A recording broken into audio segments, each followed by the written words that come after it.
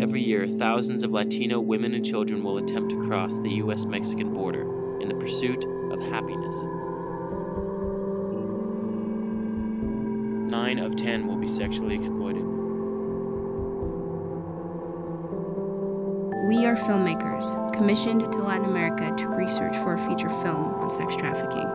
We don't have the whole story yet, but we're out to find it. Right here in Mexico City. We are crossing Guatemala now. Right now, we are here in El Salvador. Finally reached Nicaragua. Welcome to Honduras. ¿Cómo te llamas? Cecilia.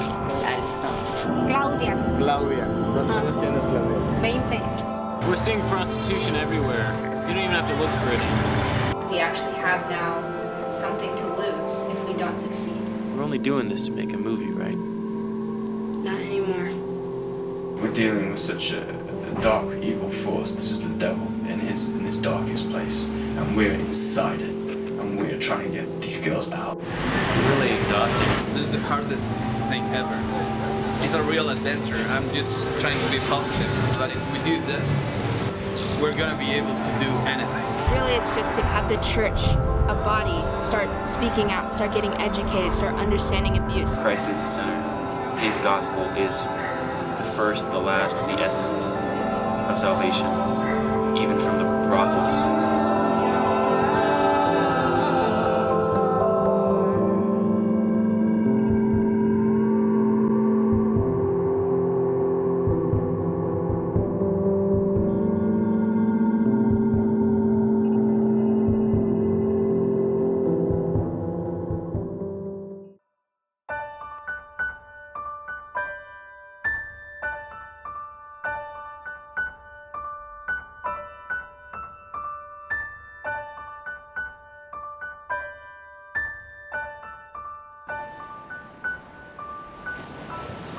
Sometimes it just depresses me to sit out here like this today.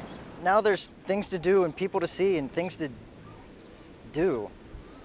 I just wish we could go back in time and not have to worry about money or taxes or girls. Oh, I see. How is that shop girl treating you these days? Tabitha, have you said anything to her yet? Tabitha? Oh yeah. I said a lot to her.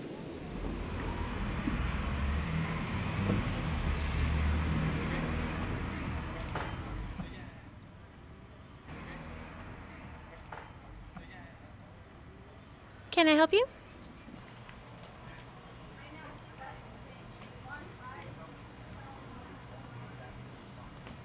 Hey, are you gonna pay for that? I didn't pay for it? No.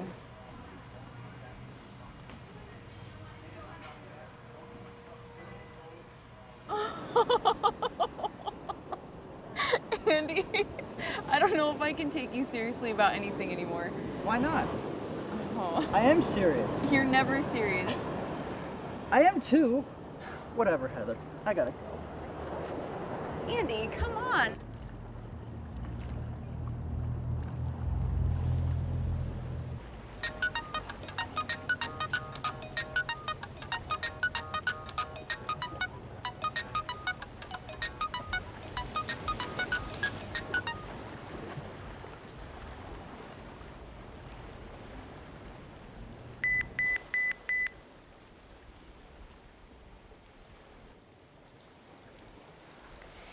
Hey, it's me.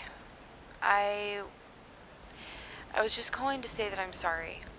That I was kidding when I said you weren't serious about anything. It's not true.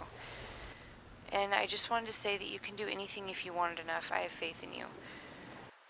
Anyway, maybe I'll see you tomorrow. Oh, and about this Tabitha girl, I think she'd be stupid not to like you once she actually got to know you. Yeah, that's about it. Okay, bye. I can help the next person.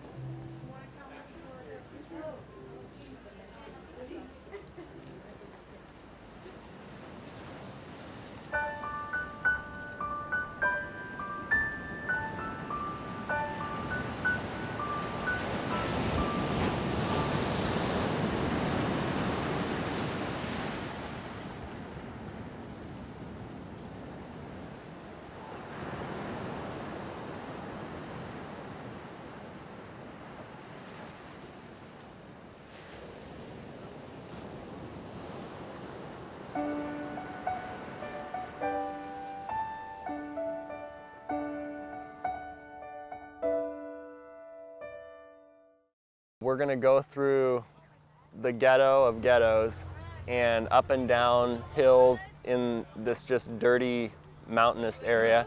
And so right now there's just this flat piece of area that they have ready for us because they ripped it down so that we could build their house for them. So if we don't finish, then they're not going to have a home to live in. We're building their house start to finish for these people, and that's our goal.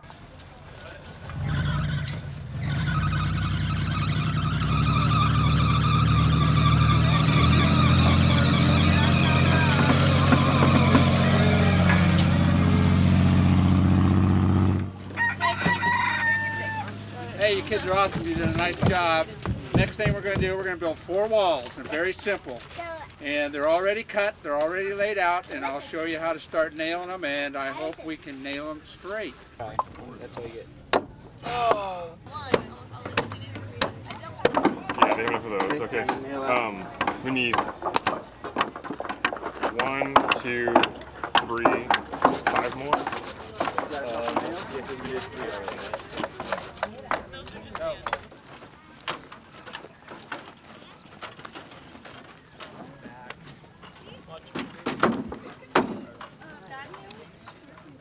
This way they'll all be tweaked the same way.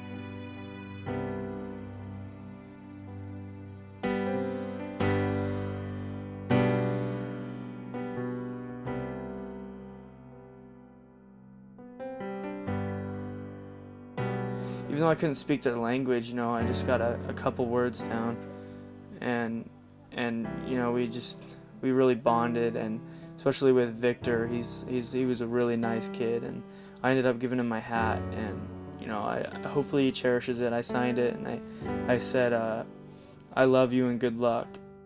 It was such a eye-opening experience, I guess, because they needed this house more than you could imagine, and to see it on their faces and to hear them say how much they needed it and how grateful they were was awesome. It wasn't something that I don't think any of us were expecting coming down into it. We made a big impact on them by giving them a house, but they made a huge impact on us too.